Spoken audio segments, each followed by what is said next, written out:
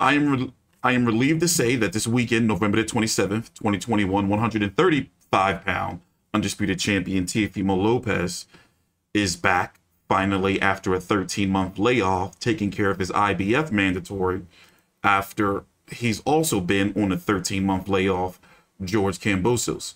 Teófimo López, 16-0 with 12 KOs, WBC franchise, WBA Super, IBF, WBO, Ring Magazine champion. George Kambosos, 19-0 with 10 KOs, the IBF 135-pound mandatory. The fight's going to be taking place on the DAZN here in the States in the Madison Square Garden Hulu Theater. The small room is what they call it. Seats, from my understanding, I've been there multiple times, but basically, I believe it's about 5,000 or so, no more than 8. You know, I believe it's 8,000. But anyway, moving on. The undercard is going to feature a title fight between an Azinga Fuzil versus a Kenichi Ogawa. That's for the vacant IBF super featherweight title, the one that Tevin Farmer lost to Jojo Diaz. Jojo Diaz lost on the scales at 130 pounds. Raymond Ford versus Felix Caraballo. Rashad Mahdi versus Nicholas DeMario. Zhili Zhang versus Craig Lewis. Christina Cruz versus Mary Gwen Villanga. Ramla Ali versus Isla Vera, and Anthony Christopher Herrera in a debut fight. You know, solid card, but, you know, I'm just going to go ahead and say it. I'm fatigued talking about this fight. Even now, I actually believe that it's happening this weekend, but still, I'm kind of like, okay, all right. Teófimo López has lost so much momentum since losing to Vasiliy Lomachenko October the 17th of last year. As you can see now, November the 22nd, 2021. Lomachenko has had a fight since then, had shoulder surgery and a fight since then against a Masayoshi Nakatani, who Teófimo López struggled with, but Lomachenko looked his best against. Lomachenko was now returning December the 18th. I'm not sure if it's the 18th. I believe it's the 18th or the week prior, taking on Richard Comey, and he's expected to look good there as well. Now, George Kambosos, I'm going to be honest with you, there's nothing on his resume outside of his fight, also a 13-month layoff when he fought Lee Selby on Halloween of last year. Before that, Mickey Bay, all the other names, you know, you don't know of. And one thing is, he's listed here on BoxRec at 5'9.5", but it's no way that he's taller than Teófimo López, who's listed at about 5'8". So, you know, I got to be honest, you know, I still have Teófimo, but I wouldn't be surprised if Teófimo loses any of his titles on the scale. His titles on the scale. I wouldn't be surprised if it goes the distance and Teófimo doesn't look good in all 12 rounds, you know, and I won't be surprised if Teófimo loses the fight. I'm not going to be, I don't think he's going to lose, but with everything that's been going on and all the distractions that he had outside of the ring leading up to them finally getting to the ring, everything with Thriller, which I'm not going to talk about in too much detail in this video, I do think he has a legitimate chance to lose this fight. Big J, I'm going to bring you what are your concerns, because I got to be honest, I'm fatigued talking about this fight. I'm tired.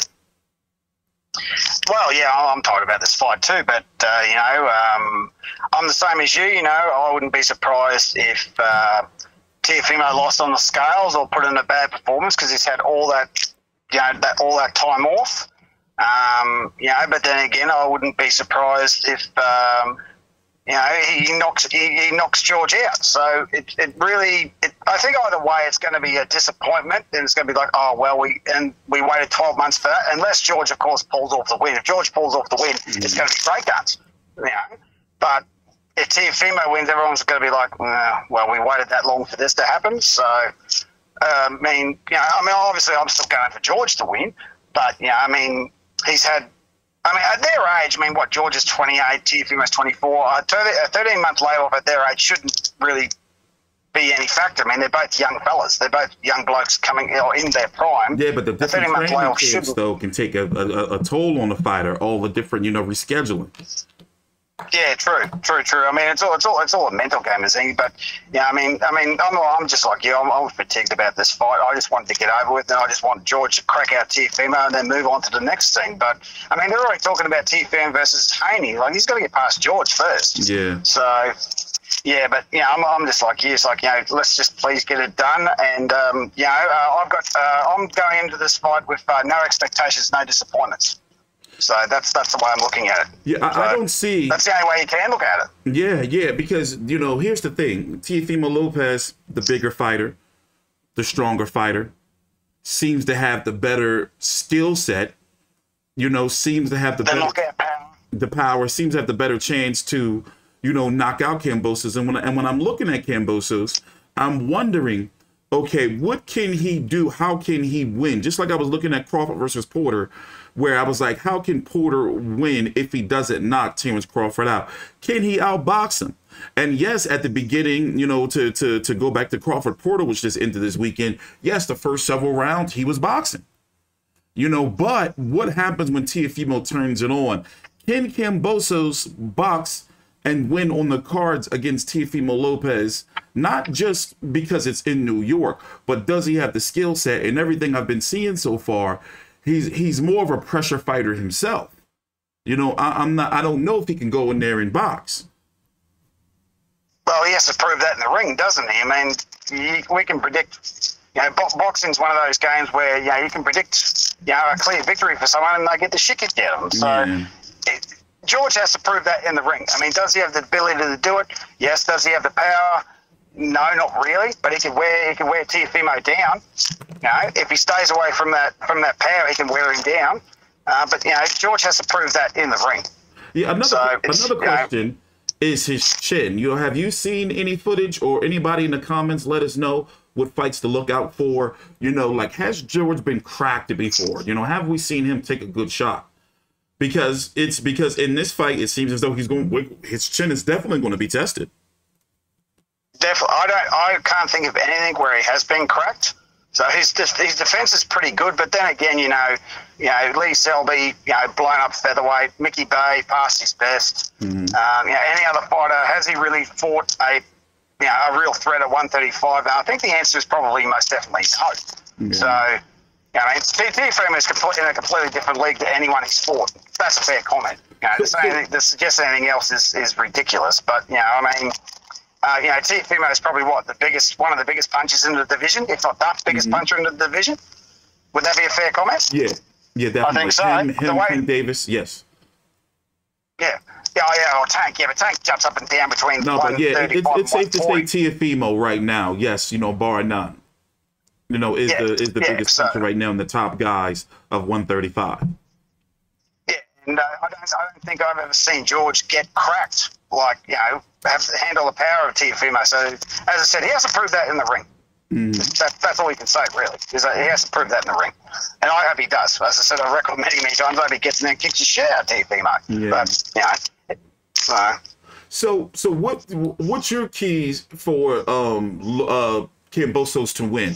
From my side, he's got to do a lot of moving, jabbing. Don't worry about if the fight's going to be boring. Don't try to be on the inside too long, and stay away from the long arms and the body shots of Teófimo López. He's going to have to do a lot of moving to me and pure boxing. He's going to have to box because everything that we've seen, I don't think he has the power to hit Teófimo with something to keep him off of him, nor enough power to be able to buzz or stop Teófimo. So for me, he's got to go for a victory on the cards, and he's going to have to try to box. Yeah, I agree. The old in and out, body, head, out, body, head. He's really got the best way to is to destroy his ribs and don't let him breathe. So that would be the best thing to do. Destroy his ribs and don't let him breathe. He's going to have to be able to get in. So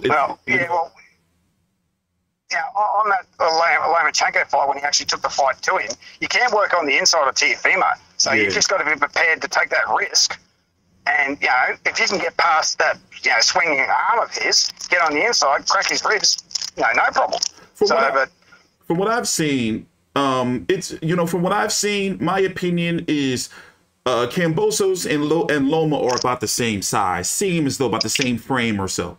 you know, and those body shots that Loma, they were lifting him. They were moving him. Him off the ground. Yeah, they were. That's what scared him off. They were moving him. So it wasn't until Loma realized on the cards that he was losing, or as they say here in the States, you know, he didn't start downloading the data until it was a little too late. He started taking those risks. But still, even in, you know, it wasn't it the last round that Loma, that Teófimo took over again and was like, all right, I'm gonna close this thing out. You know, he went back to the body. Yeah, he definitely won the last round, yes. Yeah. And a lot of people think that's what got him the victory, but he had won long before then. So, I mean, by round 7, he was already up. Yeah, pretty much. Yeah, I had Loma losing by 2 rounds. Yeah. So, yeah, I mean, and he needed that last round to get a draw on my card. Yeah. I mean, the last round was a definite shutout for Teófimo, and that's what definitely got him over the line. Not that he wasn't already over the line anyway, but that made his case solid. So, I haven't seen that fight in 12 months. So, I watched it. I watched it a few times. That was a very competitive fight, you know. And it was. And you know, I wonder if Lopez versus Kambosos has a rematch clause. You know, because if Lopez loses, it plays well. Yeah, but he'd have to be. I mean, you'd have to be mad not to. I mean, how many times in boxing has the underdog come along, beat the for sure Victor champion, and he's run off of the belts? That's happened plenty of times in boxing, especially heavyweight. So, I mean, wasn't Jermaine Taylor underdog to Bernard Hopkins the first time?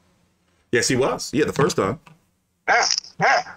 So, and, you know, Teófimo would be mad not to have a rematch clause. Absolutely insane. But, you know, so that's not for us to say. Is this fight, I'm on the main event page right now, and they have... I don't believe so. What'd you say? I don't believe it is, but I haven't checked in like 24 hours, so if you could check now, that'd be good. Yeah, I just checked. They only have the Gallon fight versus Aloye or whatever the guy's name is, but no, they don't have Lopez versus Kambosos. Interesting. It might be on the free, because normally with the zone cards, they put them on the normal. Normal pay-per-view channels. You guys have the DAZN over there in Australia, so there you go. It's likely going to be on the DAZN in Australia. It'll be on the zone. I think it's like $2-3 a month or whatever it is for Australian things. Whether or not Fox Sports picks it up, I don't know. Normally with Ebony Bridges cards, they do. They put it on 507 or 506 or whatever, you know, the normal basic cable, for lack of a better term. But this, I don't know. So it's been so up and down. So, but if they haven't advertised it now, they're probably not going to put it on main event. Okay. So, well, we will be here all week talking Lopez Kambosos. The fight we scheduled because it's Thanksgiving this Thursday. Tomorrow is the media workout. Wednesday is the final press conference when likely you'll hear from me and Big J again. And then on Friday, the weigh-in. And of course, we will be here on Fight Night covering the fight also with a post-fight stream. It's a very busy weekend in boxing despite the big holiday here in the States. Closing thoughts, Big J? Happy Thanksgiving to all you Americans. Have a great day.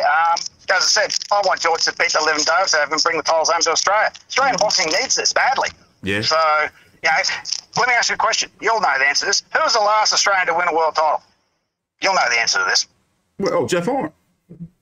Bingo. How long ago was that? Yeah. I can't even remember. That's been a while. July 2017. Yeah, that's July 2017. Yeah, it seems like it was further away than that. Yeah, it seems like it was 8 years ago. It's only been 4. But still, it's still a long time, though. You know, it's still a long time. Yeah. 4.5 years or so, right? Yeah, that's right. And speaking of Jeff, he might come back to the ring if the offer is right. He said that the other day. I found that out. We'll talk about that in other video. I think he should stay where he is, you know, and hopefully damn right. Hopefully his wife, is, you know, probably had a talk to him. But anyway, take the time out, like the video, subscribe, follow us on Twitter at FightView360, T Street Controversy, and also at Big J, Old Mate Big J on Twitter, and on Instagram at T Street Controversy. Our rankings are updated in accordance with the sanctioning bodies monthly, WBC, WBA, IBF, WBO. Take your time out, like the video, subscribe. See you guys later on.